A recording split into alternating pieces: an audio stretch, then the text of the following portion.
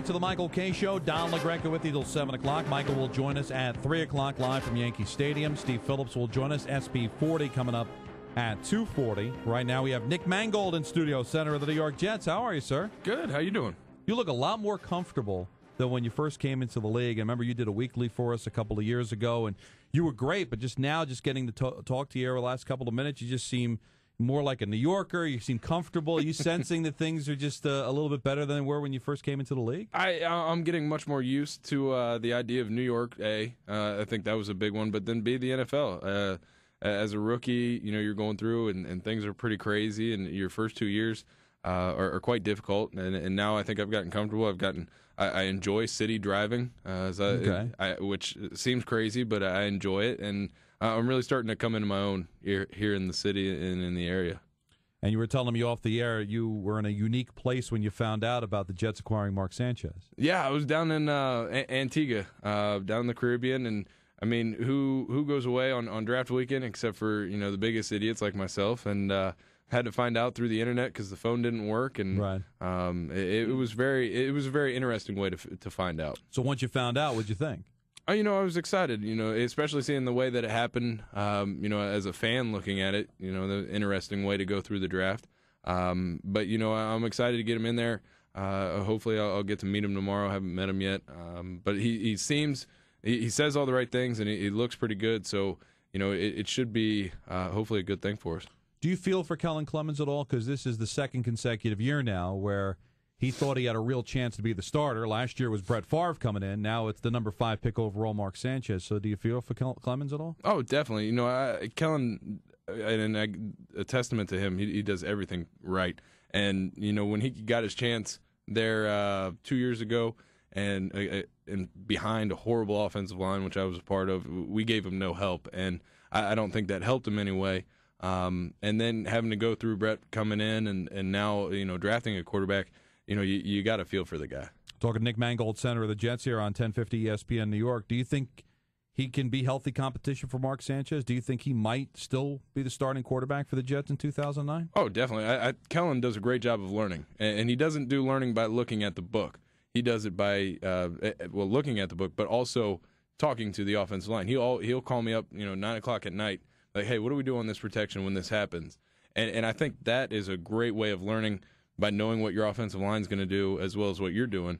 And, I think that'll give him an edge as we go into mini camps and OTAs because he has that knowledge. He's been in Shoddy's system. So it should be a pretty good battle. Now, we talk all the time about what happened last year with Joe Flacco in Baltimore and Matt Ryan in Atlanta and the fact that they were rookie quarterbacks who came in and they brought their teams to the playoffs. But, Atlanta had the controversy with Vic and not much was expected. Baltimore had won 5 games the year before.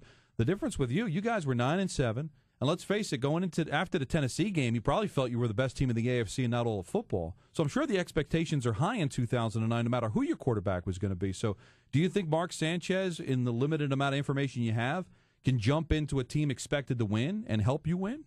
Well, I'll be interested to find out what the rest of it once we get started. But I think I would put a confidence level from the front office on the offensive line. If they want to go with a rookie quarterback, they have confidence in us that we're going to get the job done up front, running the ball, which I believe is a Rex philosophy, and then keeping them upright and letting them have a clear read of what's going on. So I took it as a vote of confidence for us from the front office. How good is this offensive line right now? Well, I like to believe it's one of the best, if not the best. We have up and down the line, starting from our coach, and Coach Callahan is fantastic. You got Brick, who's really coming into his own level. Allen, who obviously, his accolades speak for what he's done. Brandon Moore, I think, is the most underrated guard in football, and I'll put that out there against anybody. And then Damian Woody's done a great job for us over there at right tackle. So I think amongst the front 5, we have a fantastic group. You brought up Rex Ryan. What do you think of him? I think he's fantastic. We had a mini camp 2 weeks ago, I believe, and it was great to see his passion, the way that he runs things with a get on, get off, get it done right mentality, and he brought up I think it was the second practice or the third practice. We had like 5 of them. He brought up I think practice was great. You guys were running around. You guys were making all the right decisions, but I don't think you were having enough fun. So next practice, I want you to make sure you come out and have fun. And as a player and as a guy who loves having fun, I think that was a huge step in our progress of welcoming him in as a head coach. What are some of the differences you noticed so far between him and Eric Mangini? I think they're both very passionate about what they do. I think, Rex is a little bit more animated. And, it'll be interesting to go through because, Eric and I came in together.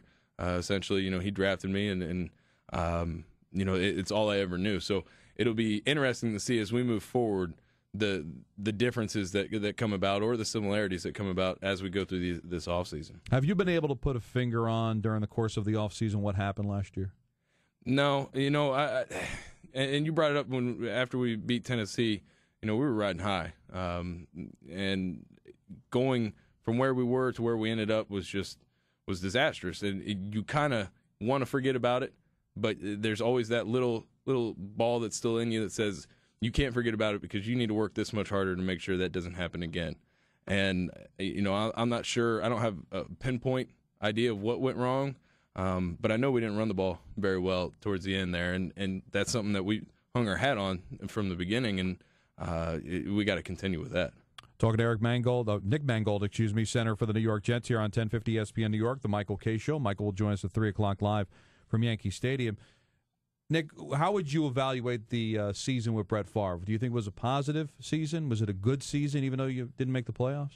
I think even though we didn't make the playoffs and we had such a fall at the end, I still think it was a good season. I think having Brett come in, for me personally, really taught me about the love of the game.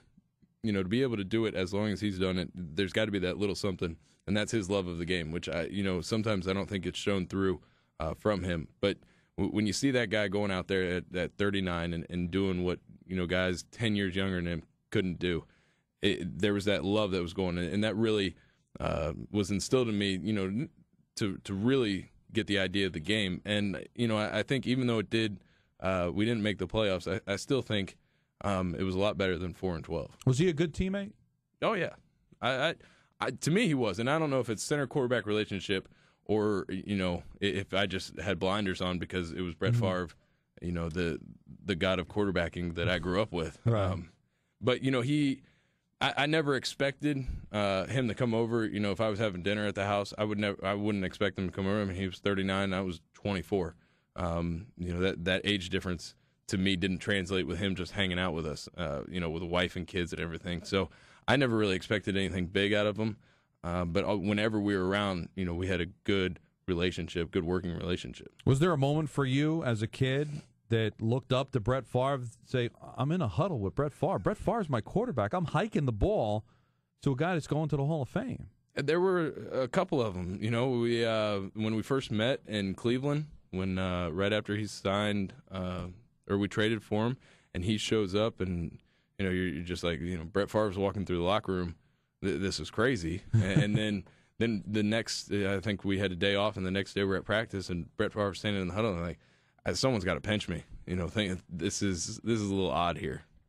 So it definitely, there was a couple of moments. Give us an example, if you can, of like something he would say in a tight moment, in a tight game, in that huddle, where you said, you know what, I can really tell that he's been around for a long time. Was there ever a moment like that? I don't think it was anything he ever said. It was just the way that he carried himself. He wasn't a huge talker, but he had that look in his eye, and you could tell by just looking at him that, hey, he's going to get the job done if we give him the opportunity to. And I think that's a great confidence he got from playing a billion years in the league. What's the biggest area you think you've improved on in the few years you've been in the NFL? I don't know. I think definitely pass blocking. We did a lot of run blocking at Ohio State, and we ran the ball like crazy. And having a block in space. A lot of times in college you get a lot of double teams, and you get to the NFL, and everyone kind of needs to go get somebody on their own, and that's a big thing transition wise that you kind of have to get going because you got to go against Vince 1-on-1 all the time, and it's just in college you really don't have that. Now, if I had a running back or a quarterback or even a linebacker in this room right now, I'd be able to understand the best moment he had during the season because I probably saw it on television. It's difficult for a fan watching an offensive line to be able to determine, other than the fact he just protected the quarterback, the great moment. Was there one moment or one play or one thing that happened during last year that you remember more than anything else? There were a couple of blocks that stand out in my head when we played Denver, and they were all running plays, and just got a fantastic, perfect hand placement and perfect lift, and it worked out well into a pancake. And there was a couple of them that keep replaying in my mind every time I think about going back to the facility and getting started again, because it makes it exciting, and that's where the love comes from. Now, when that game ends, do you look forward to the film session the next day, knowing that I'm going to get the chance to see that again? You do and you don't, because there's probably 5 other plays. For that one good play, there's 5 other plays that you may have gotten the job done, but you look horrible doing it. So it's bittersweet. So it's not like Coach Callahan saying, see, everybody, that's the way you're supposed to do it. It's more like, Nick, why didn't you do that the other times? Exactly. You did it here. Why can't you do it again? And so it's a good motivational tool to have something like that come around. Now, the Jets have a taste of the NFL, which is something that's going to be coming up Tuesday, May 8th. Tell us about that. Oh, it's a fantastic. May 5th, excuse me. May 5th. It's a fantastic event where we have a whole bunch of Jets players, or 20 to 30 Jets players, come out to Cipriani's on Wall Street. And we have chefs from all around New York and a couple from New Jersey. They come out, they cook one signature dish. You get to go, you talk, mingle with the Jets players. You get to eat, drink, and they've got some pretty good auction items up for bid. So it's a beautiful event, and it all goes to A&P and the Jets Foundation for tackling hunger in our tri-state area around here. Well, give you an indication how good it could be. The couple of Super Bowls I went to, everybody says that the highlight of the Super Bowl is the taste of the NFL party the day before the Super Bowl. So I'm imagining that the Jet one is probably even that much better. So it's going to be happening at Cipriani's Wall Street, as you said, Tuesday, May 5th. Now, we've got 2 unique ways of giving it away. You can actually Twitter Nick to win. Yeah. I've been dabbling in the Twitter at twitter.com/Nick Mangold, all one word. And so we're going to give away 2 VIP ticket packages for the Twitter. The first person that comes out and I guess it's called tweet. I'm not really sure. I think it is. I'm not sure. We'll have to check in the Webster's for that one. But the first person that tweets me the taste of the NFL, I'll be sure to get the tickets to them. And then I think for the listening audience as well, if they can't get to the internet, they don't tweet. If they are not tweeters. We have a little trivia question, I believe. Yes. And the number to get in, if you think you know the answers, 212-268-9222. And do you want to do the trivia question, or do I get to? No, you get to. I get to. Because you're in the trivia question. You should be able to. Okie dokie. What number pick was I in the 2006 NFL Draft? If you think you know the answer to what number pick was I in the NFL Draft, give us a call, 212-268-9222, and we'll get those tickets to you so you can enjoy a fun-filled evening of food, drink, and some NFL players. You know what? You're making me nervous because you did that so well. I think after your career is over, you're going to take somebody's job in this room. I just have that feeling. I wouldn't do that. That would be mean. Well, it's a better chance of you taking my job than me taking your job. That's for sure. You're looking pretty good. You've been working out. Yeah, I have been, actually. Thanks Fantastic. for noticing. New diet. Yeah, going organic. Nutrisystem. Yeah. I see the commercials for it, and it still doesn't look appetizing. No matter how much they say that those meals, and they that's why you lose the weight, because you don't want to eat it. You just say, you know what, I'll just watch TV and not eat today. But no, it actually isn't that bad, but I did lose some weight. Thanks for noticing. Fantastic. That's amazing. So you did a great job, Dave. Thank you so much. Good luck this season. Looking forward to talking to you. Oh, it'd be a blast. Driving up the way up, how do you think about that, going up north for training camp? That should be interesting. I've never gone away for a training camp. I've always, at Ohio State, we were always right there on campus, and then at Hofstra, we were always right there at Hofstra. So this will be my first time going away, and I'm kind of a little scared, and that nervous, little scared idea that I'm going to be out on my own and won't know what to do. You know what? You'll be fine. I don't know. I'm getting out of my comfort zone here. Well, you know what? If you get bored ever, you give us a call. We'll put you on the air.